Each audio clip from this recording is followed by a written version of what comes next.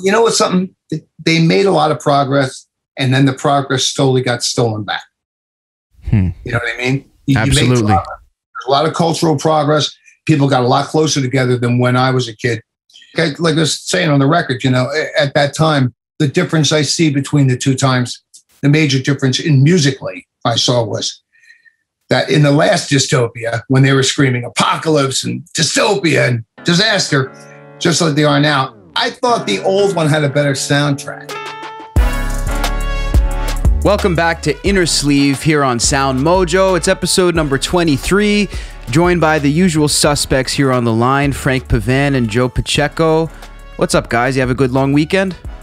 Awesome long weekend. Spoiled by the weather, spoiled by things to do, chores. But hey, man, we're here. We're smiling. It's a good day. You know what's funny, Joe? You said spoiled by the weather. It was actually like good weather, though. It was good weather, but like at least here in Montreal, we were worried there were chances of rain. And remember on over the weekend, anyways. I had a lot of that here too in Alberta. So I wasn't quite as spoiled, but I don't think we typically are in this region with weather. So it's sort of to be expected. Right. And our weekly sports roundup, obviously the Oilers, Edmonton, they're out of the playoffs. They got swept. That was a sad night, man. You're opening the wound over here, but yes, this is a fact. I tried to watch, but between the crack in my fingers last night, but to no avail. Exactly. But no, it was a good weekend overall. Went golfing. Golf season's in full sprint. There you go. Full swing. So anyways, it was a good weekend. Hope the viewers had a good weekend as well, having a good week as well. And what are we going to be talking about today, boys? Well, hopefully something to make their week better. Definitely joined by a very special guest on today's episode. If you have been following the metal scene back into the 90s, even a little bit before, you're well familiar with Monster Magnet. And we have the mastermind behind the group himself joining us on the program today, Dave Wyndorf. Just a really cool, unique dude. I mean, just, to open up, just from talking with him, it seems like he's very genuine. He actually mentioned that he even forgot we were doing an interview until shortly before, so it wasn't scripted and rehearsed. And I just found from him, I feel like he's very candid, and you can sort of trust what he says. I don't know what vibe you guys got from Dave. Pretty much similar vibe, like a very straight up dude, like what you see is what you get, right? Kind of thing, no, even though it's very like hocus pocus, a lot of cool psychedelia stuff, right? But it's, he's a very simple guy, like I said, like you said, actually. But what I liked a lot of the points he brought up, with the similarities between like the music. Well, you guys had a discussion with the music of today in terms of all the riots and like the movements, civil rights movements. Absolutely. And back then, that was an interesting point. That was a crazy point by him. And I mean, a lot of the music that he's getting ready to release and has been working on. And, it's funny that this has come up with other artists, too, that they find today's times a lot more reminiscent to the 60s, 70s era than they do to anything that's happened in between. And it was really fascinating getting into that because, maybe by appearances, I might be giving it away. I wasn't around in the 70s. So maybe contrary to the shirt, but I wasn't there. So, yeah, really fascinating. I was barely around. The thing is, if you think about it, we've had 60 plus years to idolize those iconic moments, right? They're always in movies, big speeches. So it's kind of like, not to say, use a bad word, but brainwash, but it's kind of like part of our thing where it's like we idolize those things. And today we don't have enough removed distance yet from what happened and how we're going to reflect and see it in 10 years, or 20 years. Mm-hmm. I could see that. Yeah, there's a lot of things that are still fresh. So that sort of came up. So yeah, lots of interesting discussion in this interview. But right before we jump into it, some more good news for music fans. There's been a new supergroup that has just been launched. And this is not a supergroup for the faint of heart. It's called the LA Rats, and it's featuring Nikki Sixx, Rob Zombie, John 5, and Tommy Clufetos on drums, who was actually the fill-in drummer for Black Sabbath. He did their last couple of tours. Joe, I don't know if you got to check out their single, but they did a cover of the classic I've Been Everywhere by the Lucky Star singer. I did, and I was really impressed with, when I first heard LA Rats, it kind of made sense when I saw who was in the band, right? Nikki Sixx of Motley Crue and stuff. And I kind of sort of did the little bit of a, really? What's going on? But when I saw Rob Zombie, for some reason, I said, oh, okay. Because Did that legitimize things for you? For me, yeah, because I'm a big White Zombie fan. And then I followed Rob Zombie. And in general, I can take his, like, you know, him being a movie maker, director and stuff. So I kind of take his stuff and like it's always good, right? So I'll give it that chance, you know, of listening to it. And I listened to it today, and I love the intro, man. The intro was like he's speaking, and it sounded so Frank Zappa-ish. I was like, wow, this is so good, you know. And then the rest of the song was, once it came in and stuff, it felt more like a cover and, you know, just like a rock version of a country traveling Western kind of song. Originally written by an Australian, but made famous. It did go famous. It got like #1 in the charts, but I think a lot of people are familiar with the Johnny Cash version of it. Yes, yeah, okay. Definitely not a track that the original was a massive hit, but really good take on that, Joe, because I agree. When I started listening to it, like, I also found as it progressed, I was like, I could sort of take or leave this. I wasn't clamoring for a version of this song. But at the same time, it's just like, if you don't like it, don't listen to it. And then they're going to come out with new stuff, hopefully original stuff. I mean, I would personally be a bit disappointed if they kept doing just covers. But if they figure it out to bring some new Rob Zombie stuff to the table with some new Nikki Sixx bass, I'd be happy. So definitely curious what the audience thinks. Leave us a comment. Will you be listening to the LA Rats? Also, have you gotten into any of the new Monster Magnet music? We definitely want to know what you guys think. So we're not going to hold you any longer. We will be back after the interview here to talk about the Billboard Awards, because there's so much to discuss. But without further ado, here is our conversation with Dave Wyndorf, the mastermind behind Monster Magnet.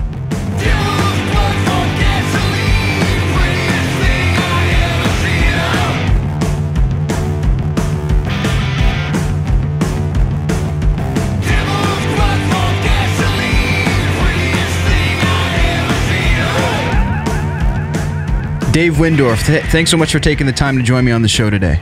No problem, Cassie. It's my pleasure. Very cool. You know, to open it up with something a little off the cuff, and this is just sort of out of morbid curiosity for me. In the mid '90s, you actually appeared on Politically Incorrect with Bill Maher. I was just curious. Yes, I was just curious. What was that experience like for you, and can you tell us about that? It was insane, and I was so unprepared. I was much younger then, and I didn't understand the intensity of live television. It was live, you know? Right. So I didn't know. I mean, I knew what I was talking about, and I could hold a conversation, but I didn't realize they were going to be so evil. I mean, those people, they're hanging around the green room. My first time, okay. I think I was on Conan or something, but just as a band. So I'd never been a part of a panel. And everybody's hanging around the green room. And there's these old stars like Stacy Keach was this guy that used to play Mike Hammer on TV. And he was really nice. You know, he's this older guy. And a couple of women, like political women. I didn't know exactly who they are. You could tell which one was Republican and which one was Democrat, you know, just by the way they dressed and stuff. And everybody kind of chilling out. We're talking about anything else. And everybody was very cool. We get on and they turn into vipers. I mean, they were so quick. They were just at your neck, so to speak. They were at everybody's neck. It was a free-for-all, and they were really, really quick. And I was like, all right, either I could start babbling really, really quick here and make a fool out of myself, or just shut up, pretend to be cool, and come up with the right answer at the end. and that was the approach that you took. That's exactly what I did. I said, there's no way. I'm not going to practice verbal sparring with these experts. So I just stayed back there and tried to be as cool as I could. Exactly. I got away with it. No, I think you carried yourself well, because it's very out of your element. Because like you said, I guess on Conan, you guys were there to perform and you guys weren't being interviewed per se.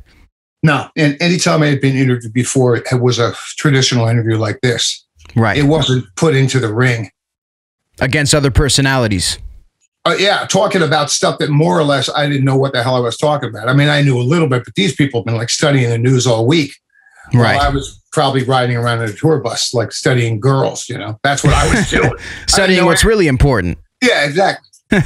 No doubt. You know, another thing I know about you is that you're very fond of comic books, always have been. There's some influence, especially like in the new lyric video that you put out.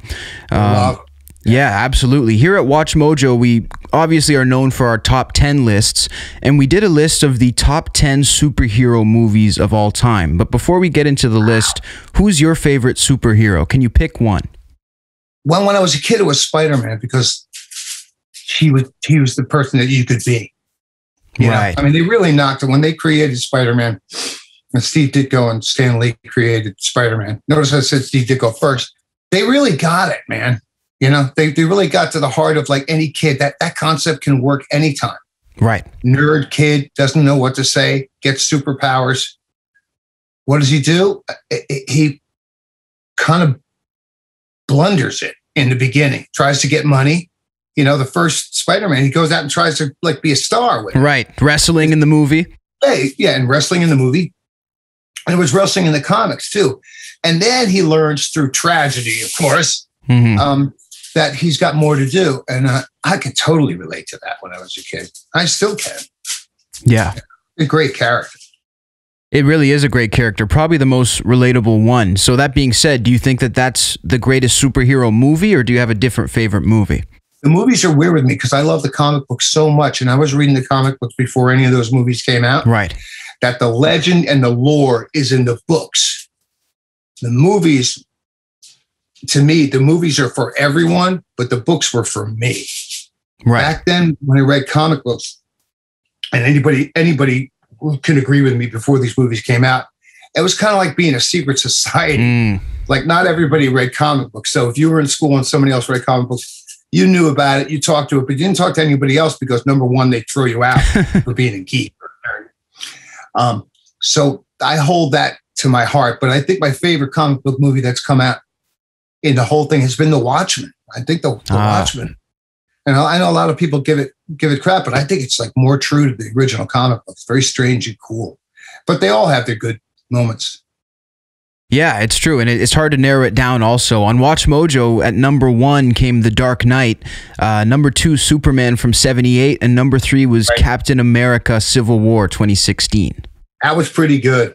Pretty good. Yeah, it was. And I like the Winter Soldier one too, because that was more like a spy movie. And right. I'm looking forward to seeing the Captain the Falcon or the Falcon and who is it? Falcon and who? I'm not sure, actually. I haven't seen the trailer quite yet. But it looks good. I'm going to have to catch up on that one. I'm hoping these guys like really kind of stretch out with some of their concepts. And, now that they made superheroes likable to everyone. I mean, never thought I'd see so many people going to see superhero movie in my life. I mean, it was such an almost underground thing when I was a kid. For sure. I like to see them take some chances and get a little more edgy with it. And, really float some real science fiction concept. It'll blow some people's minds. It's about time.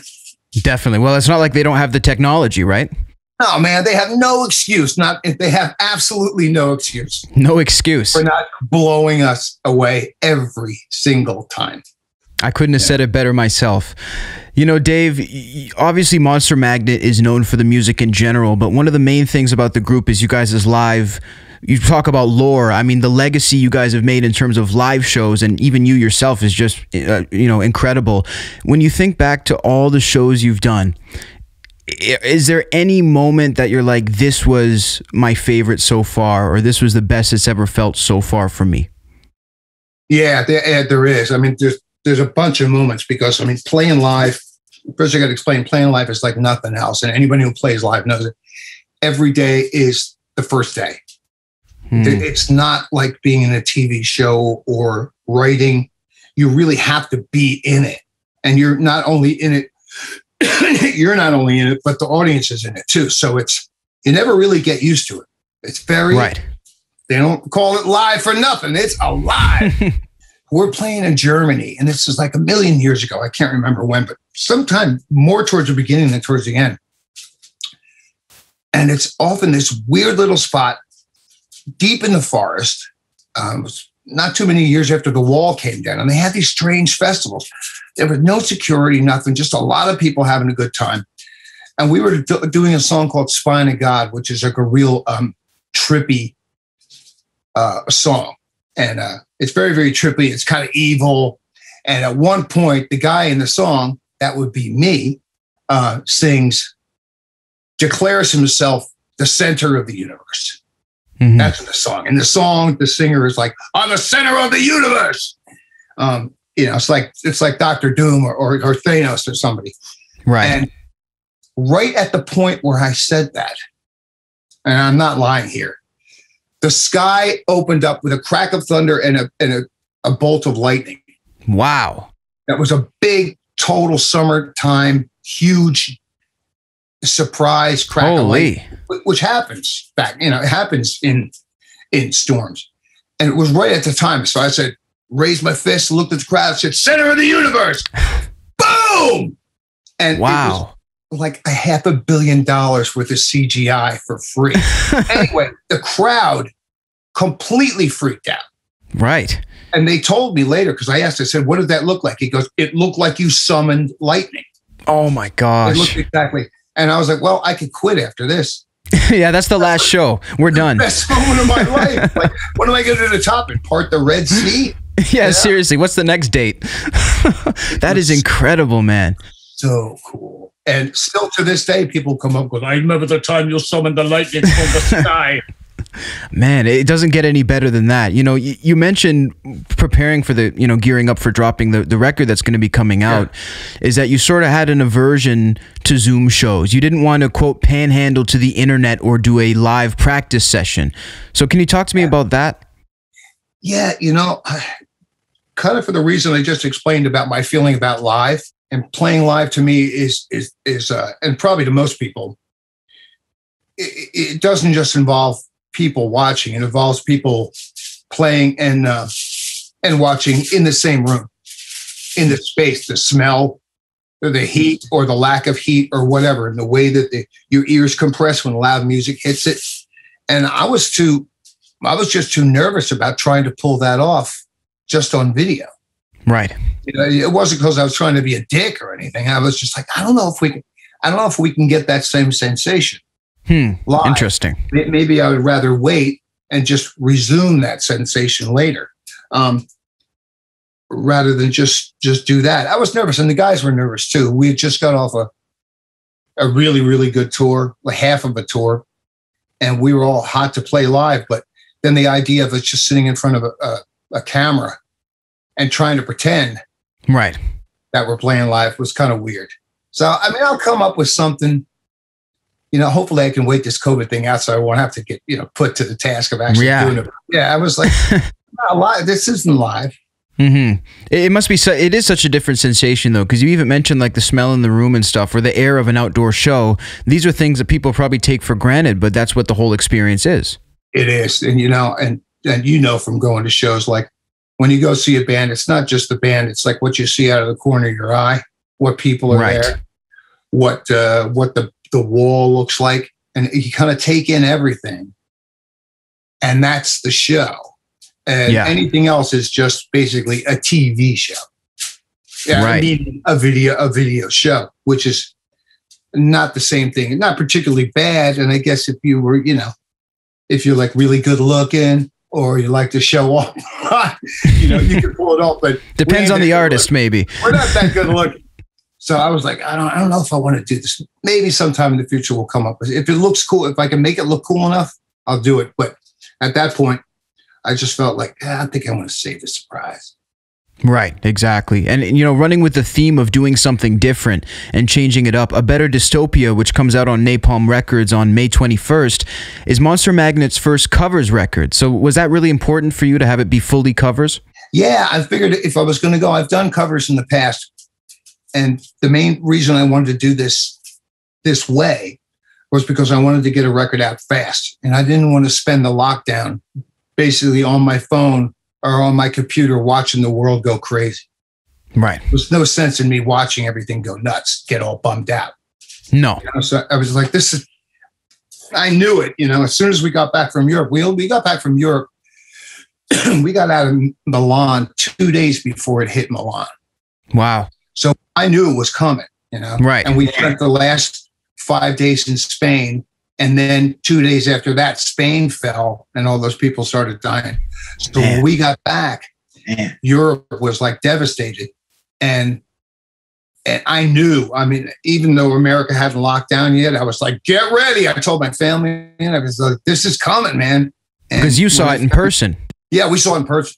I was texting people that I knew from Italy 2 days after we played there that said their grandmother died. Wow. It was a trip. So the record was mixed and recorded in Bob Pantella's small but potent Freak Shop studios. I'm curious to know, what was the scene like exactly in that studio? Well, Bob's place is awesome, and that's where we rehearse. It's a rehearsal studio first, and he made it a small studio to make extra money when he's not touring. And it's kind of like a clubhouse. It's a good place, like what you'd want out of a rock and roll practice space. He's got a little bar in there and a TV in one little room. And then his live room's cool, decorated with art and, rugs on the floor, not like a studio at all, and a live room. It's where we practice. I never did a record there before because the gear wasn't good enough, but he upped his game. And because of the COVID thing, I thought I'd give it a shot and try to do the whole thing in there. Just do it like we're in the bunker. Because it was like wartime. We had COVID and all this stuff. And I didn't want to be around too many people. So I figured I would trust that we could trust the band. We'd just been together for a month.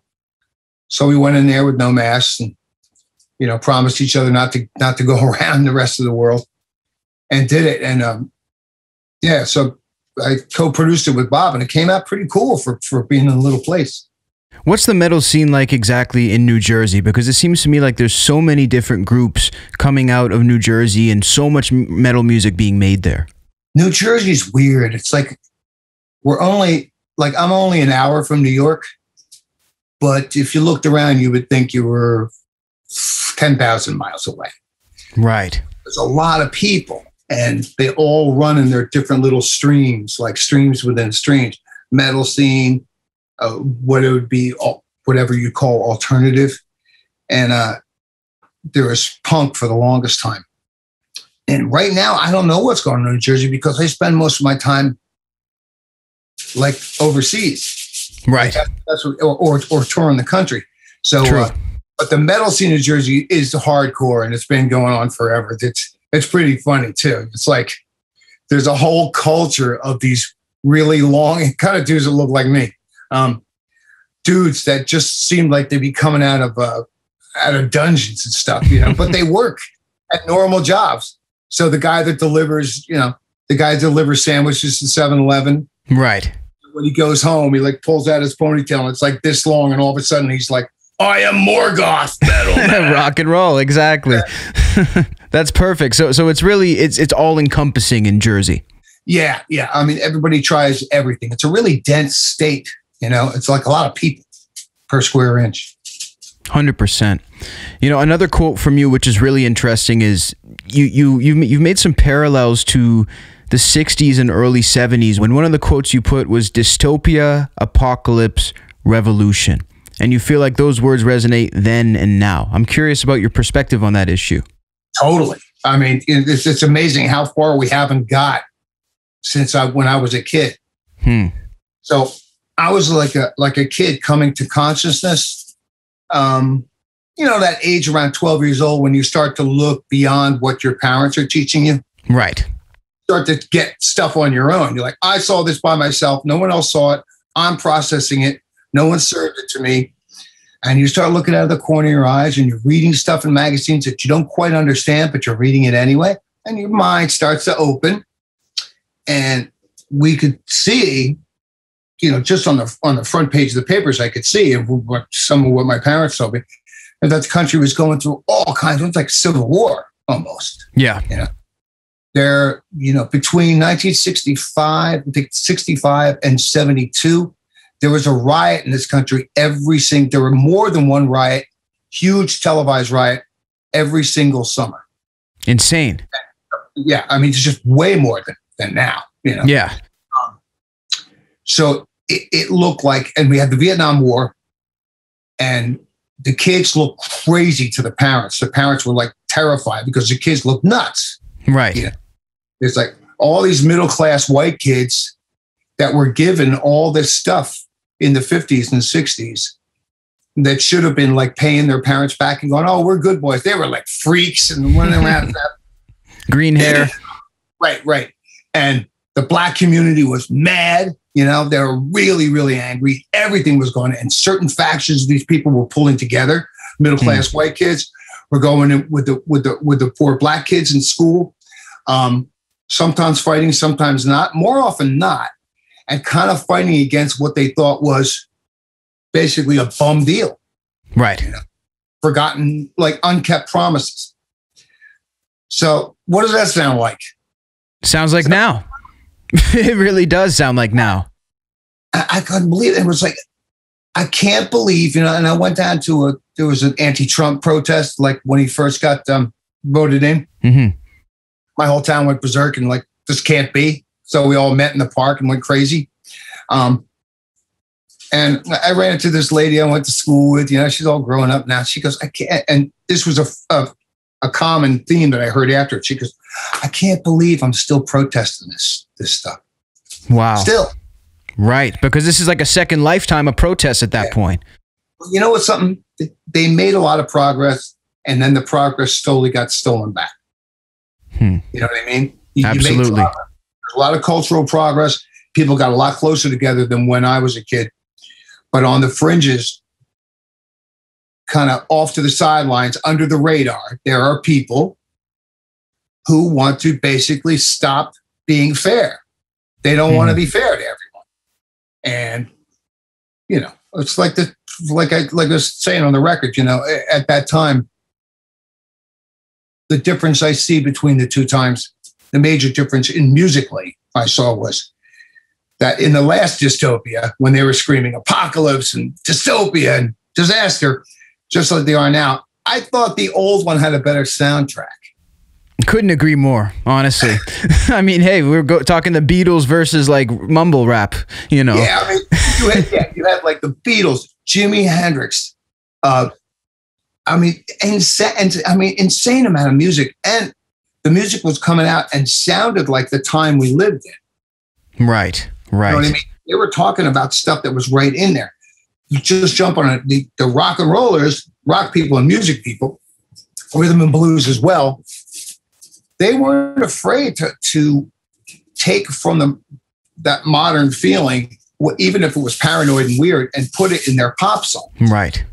I think what we got now is a bunch of people that are a little bit like, I don't know if I really want to go too far out on the edge because of my career. And there's a bunch of different things going on that weren't going on back then. One is rock and roll, and that old rock spirit is now kind of grown up. And a lot of people depended on it for their only living, and they have kids and for whatever reason, they didn't jump in on it. Like I thought when Trump got elected that every kid in America was going to lose their shit and write protest songs, but they didn't. Right. Well, that being said, do you think that could come? Do you think there could be like a creative renaissance, so to speak? It's always possible. I'm always ready, man, because I love old music, and I play the music from my childhood, and I hold it dear to because I think it's a big hard rock and psychedelia is a justifiably magnificent part of music. Yeah. I always hold it, but I'm also a rock and roll fan. I want the next big thing. Right. Give it to me. Like, I want to get surprised.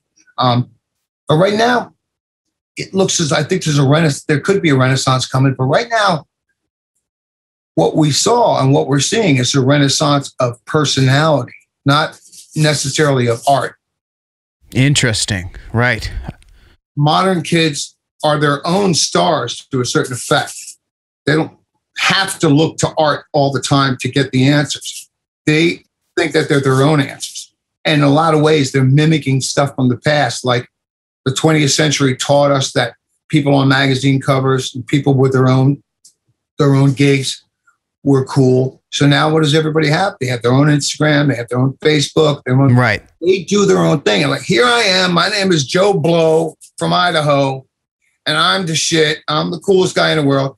Here's my favorite songs. Like, music is still there, but it's not like front and center art anymore. It's like, here's me. Here's what I have to say.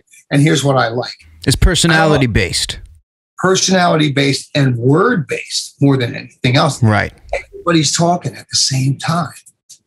Mm-hmm. So it's hard to tell what's noise and what's not. Absolutely. And anybody knows. I think most people know this. Art takes a little time to grow on people. Yeah. To be interpreted. And I think that while there's a lot of art being made these days from a bunch of different people, I don't think the mass people are taking the time to interpret it one way or the other because they're so busy talking to each other. Right. Just about whatever. Because people seem like people just want to watch each other talk about whatever, which is not necessarily a bad thing. But if you ask me, I would say, hey, shut up a minute and let people create cool stuff, Like Zappa, shut up and play your guitar. I think we need some of that back in the world. I have to agree, man, because, look at the results. If you look at the results from the late 20th century and the early 21st century, the art-wise, the late 20th century has it a beat. Technology-wise, the 21st century has a beat. But who cares about technology if it's not going to make for better art? If it's just going to make for a big argument, then I'm like, so we'll have to wait and see. That's a fantastic point, and I think that's really interesting. I'm curious to see what the listeners have to say about that one. Speaking of the record that's coming out of Better Dystopia, the cover album, it opens with The Diamond Mind, with you reciting a classic monologue by Dave Diamond, who was an American radio DJ who really helped popularize psychedelic rock. Is that fair to say? Yeah, I think he was California only, but I don't know if he went out all over the country, but he totally pushed the psychedelic thing when it was just beginning. And his monologue is like one of my favorite. It's just totally insane. Yeah. That's his mind. It doesn't make any sense, but everything, it's got the most psychedelic angle to it at all. He's talking about trees growing fur, he's talking about a fur-lined volcano. He's crying out to God. He sounds like a mad preacher for psychedelics, but if that preacher was a cop, he sounds really straight. He sounds like the guy on Dragnet, Joe Friday, the guy on Dragnet. Right.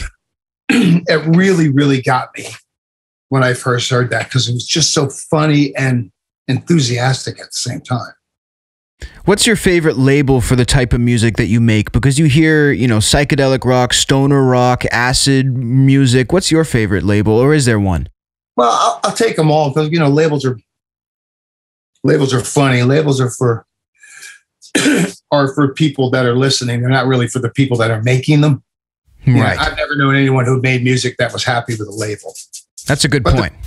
People who listen to them love labels because it's fun. It's a little bit stoner, it's a little bit acid rock, but maybe there's a little Martin Fla in there, like Fla Fla. I just made that up today. Yeah, that's a new subcategory. That's a little Fla psychedelic with a little Euro tinge, but there's just a couple notes of Miles Davis jazz in there, and it's like, dude, it's just rock. So right, I always called myself a psychedelic hard rock band, meaning at any point I could emphasize either parts of those. I could emphasize the psychedelic, or I could emphasize the hard, or I could emphasize the rock. That way I'm covered. Interesting. No, that makes a lot of sense. So Dave, in closing, what can people expect from a Better Dystopia, and what's the track that you're the most excited about that you covered? Well, what they can expect is probably about 45 minutes of a slightly different dimension than what we have now. I tried really hard to make this record sound really cool and also really different than what's currently available by modern rock bands. Yeah. It sounds older, but it doesn't sound ancient. Fidelity is good. I would like to think that people would put on this record and go, oh yeah, there's that sound. Yeah. These guys got a sound, and it's current throughout the record. And it's also, like I said, it's kind of paranoid, enthusiastic, and very colorful and interesting. That's what I would like people to go like, yeah, I feel like hearing that Monster Magnet record. Yeah. I want to get into that and look at the cover and go, oh yeah, this music sounds like the cover looks. Yeah, which is important too. Is it difficult to have your signature sound when you're covering songs? Because you guys did an incredible job of it. It was really intense. I picked the right songs to do it with. That's what it was. If I started picking, U2 songs, I'd be in trouble. Right. Hey, why don't we cover, it wouldn't work. So I was very careful to pick the kind of songs that inspired me when I was young. And I knew I had the heart to pull it off, and then produce it the right way so you get that sound. Absolutely. The record. Go ahead. Sorry. I'm sorry. All the songs of record I love. I can't pick a quite favorite, but I really like doing. There's a song called "Be Forewarned," which is a really old, ancient song. It's sung in this style that people don't sing anymore. That it's old. It's blues based. By Pentagram. But yeah, it was by Pentagram. Yeah. And their band before Pentagram was called the Macabre. And guys used to sing back then in this kind of overblown way that's corny, but very effective. And I was just dying to sing that song because nobody sings like that anymore. It's so cool. It's killer. Yeah, it's a style reminiscent of, a certain moment in time. Absolutely. Yeah. And it went, and it's like, there's still plenty of good singers around, but nobody sings quite like that. It's weird how not only sounds change over time, but methods of singing. Right. That's true too. You hear it go with time, especially if the category of music. Yeah. And I think that's mainly not because people don't want to sing that, but they just get out of practice. Yeah. That's the thing. You got to keep it moving. Man, this has been an incredible conversation, Dave. I really appreciate you taking the time to chat with me. And I want to let everybody know that the record, A Better Dystopia, is coming out May 21st on Napalm Records. The first cover album by Monster Magnet, and it kicks absolute ass. So everybody go check it out. Thanks, Cassius. Thank you so much. It's a pleasure.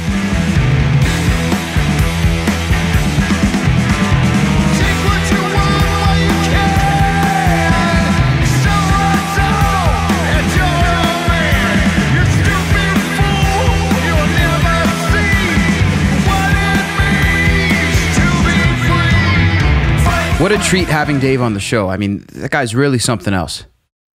Yeah, I've been following them since the early 90s when I first heard them, and I thought, what a different sound. I'd never heard this kind of like stoner rock, like you were saying, right? The labels, right? Stoner rock. I'd never really heard that, but I like their vibe.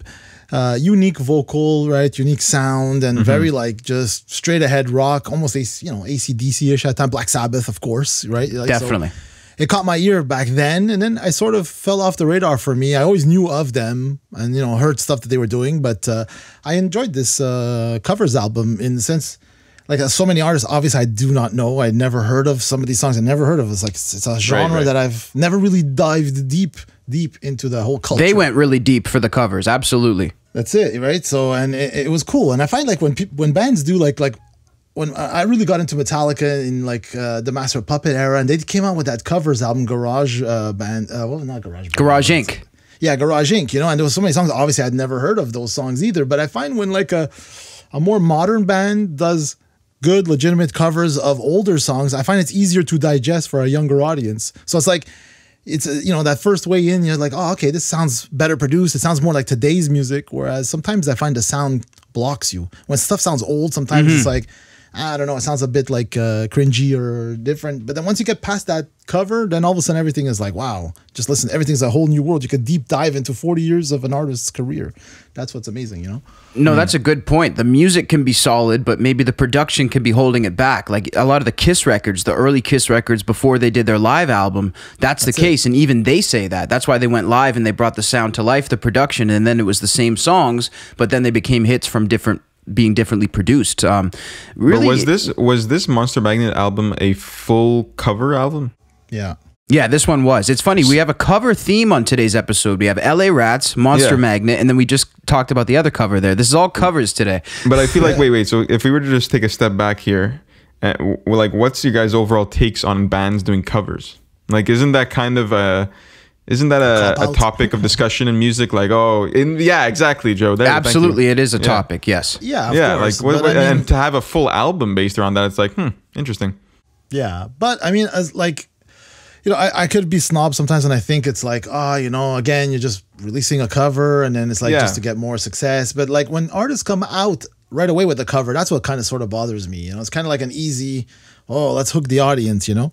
Right. But these I just want to make this like, clear. you know, I'm not trying to throw shade at Monster Magnet. I know their album is terrific. It's just like I hear that conversation being thrown around, whether it's on Twitter or in news articles. It's like, oh, or just speaking with you guys. It's like, oh, wow, it was just a cover. I feel like I'd like to see more individuality from artists who have skill. No, that's a really good point. That's what I was gonna say. Like to their credit, and artists like these that do full album covers or decide to let's do one-off album cover, they're still touring, they're still writing new albums, they're still active. So it's cooler. It's not like, oh, we're just doing a covers album just to kind of like cash in a bit again, you know, or something. Yeah. The interesting part about it, from where I'm sitting, is like, for example, Frank, Ace Frehley from Kiss, he was often criticized through his whole career because his first hit single, New York Groove, was actually a cover, but it was a cover of a song that people didn't know the original. Okay. So everybody thinks that that's an Ace song, but some purists criticize him for that. And he's continued to do it throughout his career. And even to bring it more to current music, because we're about to touch on this artist, a lot of the Drake songs that are popularized are very, very edited, chopped up versions of very popular songs. And there's a lot of Drake tracks where being a young kid, like listening to him, I thought he wrote this stuff, and it turns out he was using stuff from other artists. So again, a lot of people are like, whoa, like, you know, you're taking credit for this. So yeah, it's a weird, I would actually like to maybe do a poll for the audience. It is almost, though, like, I know we're going off on a little tangent here, but it is almost, when done well, it is almost like an entirely different song. But that's what I was gonna say. Like, look at Daft Punk, right? Like, so many of those are samples lifted off funk albums, disco albums. That and then they just did their own vocals and a whole revibe. So it's kind of like, it's interesting, you know, it's a cover, but yet it's also, they added their thing to it. So it's not really a cover, you know? Like, I don't know if you guys watched that new hit Netflix show, Bridgerton. Have you ever at least heard of it? Yes. Nothing. I've heard of it, yeah. Okay, at least heard of it. Yeah, like, obviously set in like 1800s England, a bit like romanticized. Fake, like it's not a real life simulation of what England was in the 19th century, but like the music, which you'd expect being, you know, Renaissance-y or post-Renaissance, like after 1800 music, it was just covers of Ariana Grande. In a show set in the 1800s, but it worked. It freaking worked, and you know. So sometimes, just to continue this point, maybe finalize it, it's like covers. Even though it's already a song that's being recycled in a way, it's almost like an entirely different song, and it could fit. Anyways, they sound good sometimes, you know what I'm trying to say? I love that. On the Bridgerton, was it straight up Ariana Grande songs? No, but it was done. It was rearranged and redone to fit 18th century. Exactly. music. So that's okay because it fits in because it's I don't know what the word expression is for it. It's like of the time, right? Kind of thing. It's with the instrumentation of the time. It's not a Les Paul blaring through a Marshall in an 1800s thing, which could be artsy. I'm sure someone can make it work. Yeah. You know? Hey, Django Unchained. They had the modern music and stuff. That was pretty cool. But like, you know, exactly. Yeah. We could go on all day about this. Sometimes it works. Yeah. Absolutely. Yeah, I got to stop myself because I have so many other points on this I'd like to bring up, but I would like to see the audience comment. Tell us what you think about any of this. We actually really like to see you guys' comments about this part of the show. And what we're going to do is if you keep leaving more comments, we'll start reading them on the air and then we'll start interacting with them. So definitely shout out. Yes, that's something we want to do, man. That's something we want to do. If you guys are still listening, like give us a thought about someone or some band who did a cover that's either you liked, you didn't, and we can discuss it. Absolutely. So now we're taking it from the 1800s back to present day. Now we're really covering the full scope here on this episode. This weekend, one of the music events that happened was the Billboard Awards, the 2021 awards. Now, I don't know how much of this you guys caught, but there were some pretty big victories just to bring people up to speed who didn't watch, for Canada especially. Drake won the Artist of the Decade, and he won 2 different awards. The Weeknd won Top Artist, Top Male Artist. He took home about 10 awards the other night, guys. I mean, our country cleaned up at these awards. It was insane. It's interesting. Like, I don't know how I feel about like where you see like a guy like The Weeknd, deservedly everything, I get it. But like when you see it's like top male artist, top R&B artist, top male R&B artist, Like, okay, you know, it's like top male R&B artist with a microphone. Top, yeah, you know what I mean? Like, I mean, I love the guy. I love the video that he did. The performance was really cool in the parking lot with like a bunch of cars. Very cool. I like his Super Bowl thing, and like he paid out of his pocket to get a lot of that stuff done, you know. And so much respect to that guy, you know. But it's just interesting how many times, you know, okay, pop male artist that started with this word or whatever. I don't know. You know, like, no, I get it. I get that. Yeah, Canada. I feel like that's. Yeah, it's a lot. I feel like it's something that Canadians should hold close to their heart. At least Canadian music fans, because like, you know, especially like American-oriented award shows, you don't think of others aside from American artists sweeping home or riding away into the sunset with these awards. Exactly. Also, not just Canada, BTS. Oh my cleaned gosh. up shop. Right? Yes, like crazy BTS, a lot of Latin artists that I'd never heard of or never seen. Yeah. What was I gonna say here? Bad Bunny, right? Top Latin album. Bad Bunny was there. Yeah. You see a lot of these Latin American artists who are just rising the charts in America because people just, especially during the summer, people just love these like South American, Latin American vibes. Just to name a few: Bad Bunny, Rosalia.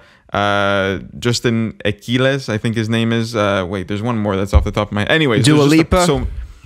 Dua Lipa and J Balvin. But Latin's always been huge. It's always been big. Huge. Yeah, always. Yeah. It's true. In the last, let's say 20, 40 years, probably, it's always been huge. But it's interesting to see how they've evolved over the years with Latin music, yet still keeping it super pop or like hip hop or with trap and stuff. And the same thing with BTS, you know, like, yeah, of course, they took away so many.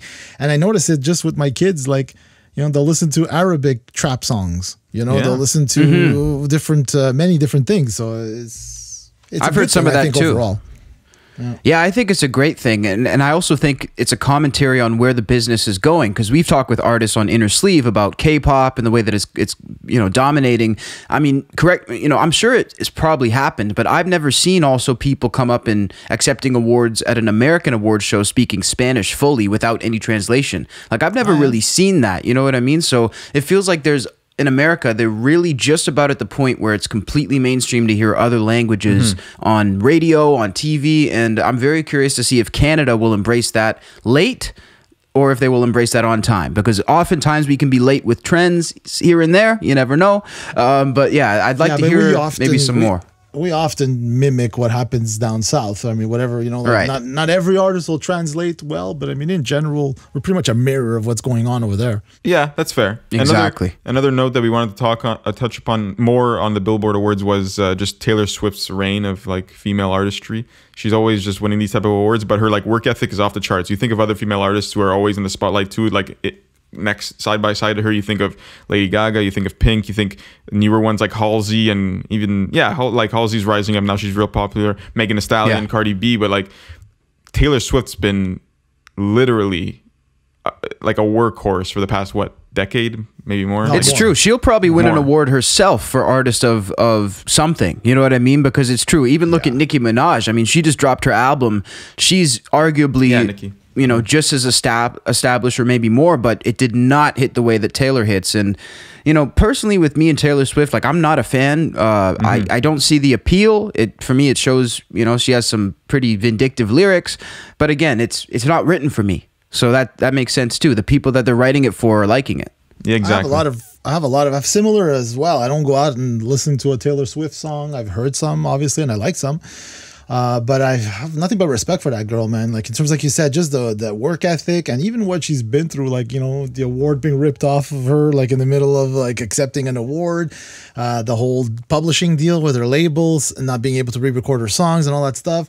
And even when Apple, back a couple years back, and Apple and the streaming services were saying the first 3 months for free for people, but then no royalties will be paid to the artist. Well, she freaking stood up and said, well, taking my music off. And they went back on that, you know? So that's like, come on, man. That's something else. That's big stuff. Yeah, that's major stuff. Man, yeah, definitely. Maybe I earned some respect for Taylor Swift in this episode. I didn't see this one coming, but definitely cool.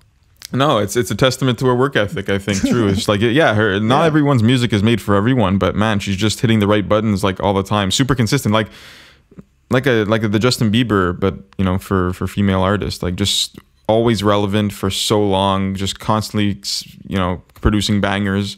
Speaking of Bieber, did he win anything? Did he get anything? I don't believe he won. Think he was there. Was he? I didn't see him there. But it's very interesting to see his comeback, so to speak. Yeah, agreed. JB? Much more mature. Oh yeah. He's a completely different artist than even like maybe 3, 4, 5 years ago. It's crazy. He's completely different. But I not to say I enjoy his music that he's producing too. Another guy that I want to talk to you guys about, and maybe Joe, this is weird. This is a good topic to have on this channel, I feel like, because this channel, at least the show itself and the way this show has been received and kind of produced, it's much more rock oriented. I think it's safe to say. Yeah. And not to say that the channel is strictly rock. There's obviously different genres, but a lot of it is rock as well. I want to hear you guys' take on Machine Gun Kelly winning top rock artist. I feel like many people don't associate Machine Gun Kelly. And if you guys don't know about Machine Gun Kelly, that's fine. Like he's one of the artists I know something about. Oddly enough, like I don't know anything about artists, but I know a bit about him. Is that he started off like super like heavy rap ish. Like I know his first like major album was Lace Up, and that was just like you'd think like a white guy rapper, like a heavy rapper. But he's kind of like transitioned his career, and he's also like, to give full credit to him, multi-instrumentalist, like drums, guitar, really into like classic rock and motivated by the the founding fathers, but never thought of, at least on my end, to be known for rock. But over the past few years and his latest album, felt like I was brought back to like year 2000. What do you think, Joe? I want to hear your thoughts. Well, I don't know much. I didn't listen to the song, but I did see it when I was doing some research. I heard the song, and it sounded like a well-produced guitar rock song. Yeah. But it sounded more poppy rock. I mean, like, now we're really splitting hairs here, like if you want to start getting into that stuff. But I mean, I don't know enough to say. Haven't heard his album, so I really don't want to say anything. No, that's fine. It's just interesting because like, why aren't who's a modern day rock, like, why aren't rock bands to their core winning these awards? Like, what's the deal? Why aren't they in the spotlight as much? Honestly, I think that it's one of those situations where like there's certain bands who have the market who will pretty much have it forever, like Metallica, AC/DC. Yeah. And there's pretty much no benefit in pushing them from a corporate standpoint because like they're not making those companies any money, really. They have their own stuff. They'll do their own 60,000 fans. And it's like, it's not really feeding the machine in the same way. Like for me, these awards are an award for who makes the business the most money, not who makes the best music. So it's like, yeah, you did the most for us. We will recognize you. I think that's always a weird distinction. But Machine Gun Kelly too, great that you brought him up. Yesterday I was talking to somebody, and I was like, man, the way he came up, I mean, he was sort of like a goofy rapper almost. Then he went up against Eminem, had a major... That was what, 2 years ago, 3 years ago maybe? A couple of years ago, and in a lot of people's eyes was like done at that point. Now he's bounced back. He was in the Motley Crue movie. He portrayed Tommy Lee. He's dating Megan Fox. It's like, so I think I'm like, you know what, man? It's cool to see somebody that it feels like the whole world or a lot of the world was against them, and they just continue to rise and rise and rise. So hats off to Machine Gun Kelly. Yeah, and also like a guy who doesn't brag, or sorry, no, he does brag about where he comes from, but it's not like one of those, oh, I'm from LA groomed me. No, he's like, no, thank you to Ohio for raising a badass dude, like gritty Exactly. Ohio. You don't think of artists coming out of Ohio, but hey, so. What about our buddy Drake, artist of the decade? Oh, well, I mean, come on. I saw that. And I'm just like, huge. Like, if I were ever to be given an award that's just like top artist, what was it, of the decade? Yeah, top artist of the decade. That's a lot of weight, man. That's freaking heavy. And, we mentioned some big artists at the top of this conversation. The Weeknd, Taylor Swift. We mentioned Lady Gaga. These people who have been at the top of their games for, well, as long as Drake has. But Drake is just like, we're talking about work ethic. We're talking about making the most money. We're talking about hitting the right markets to satisfy the needs of the people who like it. He's just hit check mark all the time. Every time, man. I liked the when they were announced they announced him in like the intro video, and it's like that he played, and people are saying like it doesn't make sense or it's not gonna happen or all this stuff, and he just said check mark, next one. Exactly. I mean, for me, I'm obviously on the sidelines, like watching this happen all this time, and it's I love it. I love the story, man. I love the fact that it's like, yeah, you think I'm whatever. Just keep going, you know. And like, exactly. Meanwhile, next thing you know, you're like on top of the world, the most streamed artist, like literally, it's crazy. You know, he actually surpassed the Beatles, and this may not make a lot of people like him more, and I don't necessarily like this, but he actually has a tattoo on his arm that's like, you know when they show the evolutionary chart, monkey into human, it shows the 4 Beatles and then him in front of them waving bye-bye as he surpasses them. So I'm just like, this motherfucker, this dude's got some audacity, man. But it's like, think about it. He does have more songs sold than the Beatles, which isn't really fair because they didn't have Spotify and they weren't around for as long and all this stuff. Global streaming didn't exist. Like exactly. But I felt so proud because like Frank, like you're obviously a sports guy, and like Joe, I think you like the hockey to a degree. You know, like when my team wins in my city, like I'm happy, but I don't really like feel like I take ownership or like we did it. Like I don't know, I'm not really into it on that level. But with music, with Drake and The Weeknd, I really felt like our country won, and I just really felt proud of the fact that there's kids sitting in their room telling themselves I could never do it because I'm from Canada, or I could never do it because I look like this or because I'm like that or whatever. True. And they may reconsider now. And I think that that's just like, that's bigger than any sales figure, any tour, anything. Like, so yeah, I really appreciate those guys and what they did. And shout out to The Weeknd too. I mean, crazy stuff. Yeah, so like definitely a good performance. And awards, and it's like, and every time you see them, like, oh yeah. Yeah, There's that of course, there they are. Yeah. Like, it's like, holy jeez, take my money. Legendary. Well, I think that was a good recap. I don't know if you guys had any additional thoughts, but honestly, what I'd just like to see is like starting a new wave in the comments. Like I want to see people engage with us. We've seen it a bit over the past few weeks with Miles Kennedy episode and whatnot, but like I want to see more of you guys. Just give us your random thoughts, even if it's maybe something that's controversial or agrees with what we're saying. I just want to see you guys out there in the comments section, because I feel like we've got something special brewing here. We've got another three weeks of great interviews coming your way with very unique artists, people that you won't expect on the show, and Cassius just brings the best out of them. So look, we've got a great lineup coming. Please show us you're there in the comments. Show us just anything. We always respond, right? Joe's the best with that stuff. So anyways, we're here for you guys. That's it. That's what I want to say. You'll respond, Joe? I'll respond. Thanks, okay, well, we have your we have your word. Yeah, I don't think I need to do an outro. Frank's got it. This guy's going to take my job in a minute. We appreciate you guys checking us out. And of course, make sure to click that subscribe button. We don't want you guys to miss any of this content. As Frank said, we have so much coming, and it is really exciting. So click the subscribe button, whether you're tuned in on Apple Podcasts, Spotify, of course, right here on our home at YouTube, and click the notification bell next to the subscribe button so that you get a proper alert whenever we upload, and you get it right away, advanced copy, so to speak. It's perfect. Also, check out all the links in the description. It's going to send you to our social media. It's going to give you Monster Magnet's latest record, which we encourage you to go get. And of course, thanks as always for listening to this episode of Innersleeve on SoundMojo.